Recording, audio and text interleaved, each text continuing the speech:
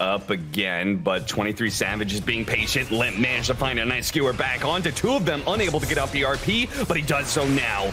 That is going to be both of them dying. Oh, Cuckoo does manage to get off his BKB with the call with Anxwell as well. The double soul bind, the silence stacking up, and they are both dead. Now FNG chased down by Carl as well. Once again, Team 1 just responding to Alliance and out-initiating them. I thought this time around a nice two-man RP, but damn, Cuckoo survives through just long enough to get off his BKB, and now he's going to be able to catch 23 Savage as well. The stun follow-up, the silence put onto him, that is going to potentially be a team wipe as long as they've got enough stuns, and they do.